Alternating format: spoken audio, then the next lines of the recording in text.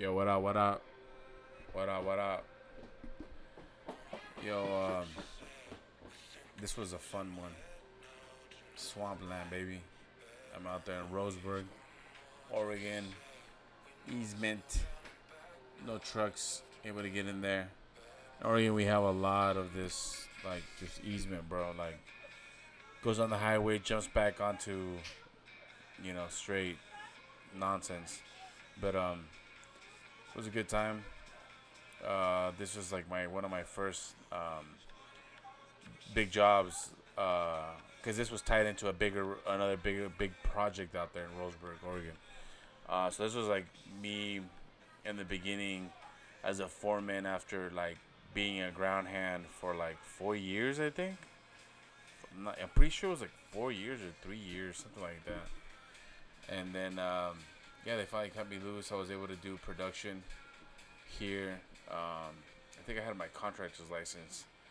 Uh, the company that I was working for um, uh, had me get my contractor's license, which it sucked, but that was the only way I was able to make piece rate. You know, if you're watching this and you're like, who the fuck uses a fall protection? In Oregon, it's required. If they catch you out there without this belt, because if you fall, it'll squeeze right onto the pole. If you don't carry this on you, if you're not climbing with this, like I heard the fine's like $1,000, and they could probably shut you down. And Oregon, man, like it sucks. Like Oregon is like super, super like all about safety and like you step out of line out there and like that's it. They'll shut you down. Like you can't even be out there on some roads without flaggers. They'll just shut it down. But whatever. That's my rant on that part. But here, man, I'm just I had to climb these poles. They're kind of tall. I think that was like 20 feet, 20 something feet, 30 feet maybe, if I'm not mistaken. But oh, dude, and then was having to use a mule tape hand line and just, bro, we were Jimmy rigging it out there. You feel me? Because I just didn't have all these things with me, so I just like, bro, let's go. I think I put up like 14,000 feet of fiber. Yeah, something along those lines. And then I'm taking my tick mark right there. They want sequentials, else I don't get paid. They want to make sure that the footages add up, and that way, especially for me, that I'm getting paid by the foot. Man, these are the golden days, man. I'm gonna upload a video here soon of like the shit that I'm doing now, bro. It's costing me so much time to like. I mean, the ass whoopers were the same, I guess. So I can't. But I'm basically making the same amount of money as a contractor with all my equipment and all that stuff. As I was doing at 40% here, because the rates in Oregon are so much better. Texas, man, the rates are harsh out here. I mean, the cost of living is, I don't know, but I guess a bit better. Shit's still expensive. I mean, we're living through some craziness right now.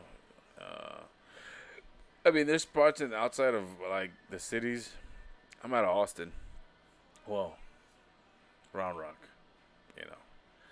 Anyways, but right here, Lasher was empty. It came up big spans. Man, I'm telling you, this is the golden days.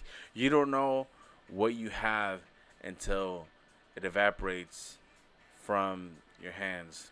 And this was the good days, man. Not the good days. Just it was awesome. Big old spans.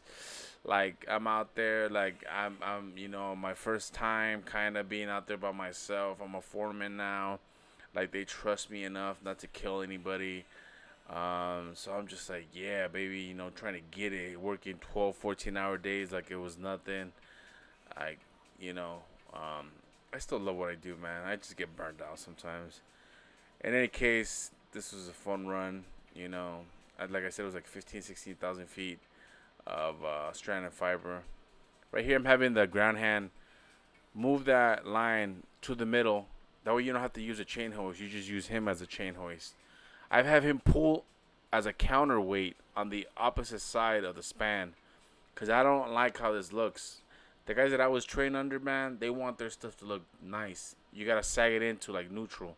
Make sure it looks nice, like with neutral. It's not gonna be perfect, but take pride in your work. You know, make it look nice. You know, make it look clean. And I'm proud of almost everything I put up. You know, um, I have to be, or else, I mean, it's just, it's not worth it if you're not gonna. The one thing that I've learned is, like, if you're not gonna do a good job, don't do it. Don't do it, man. Just don't do it. I'm telling you, if you're starting out in this business, like, bro, don't do it. Don't do half-ass shit. It's not worth it. Your name gets destroyed. It gets ran through the mud.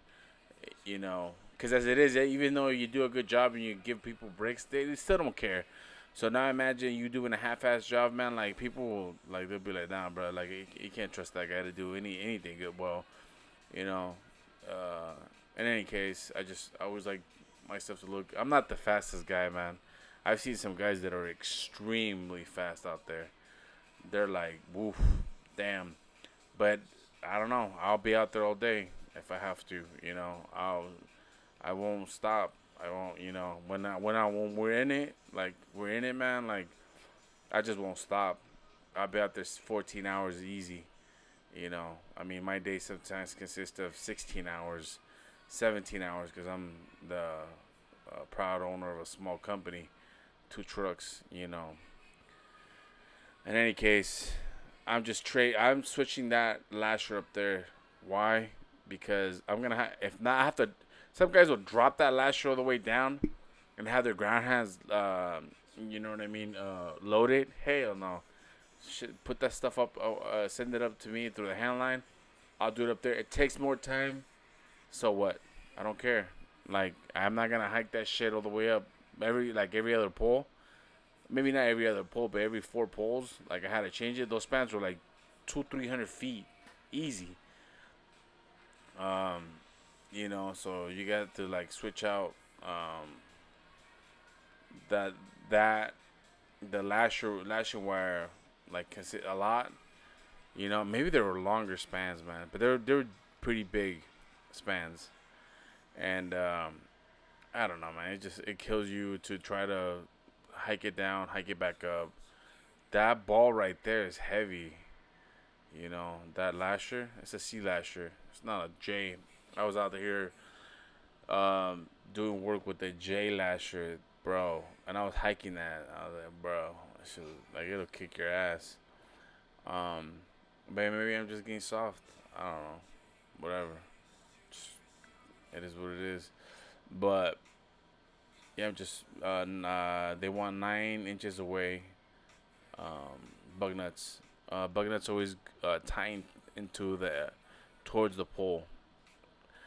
The bug nuts are basically those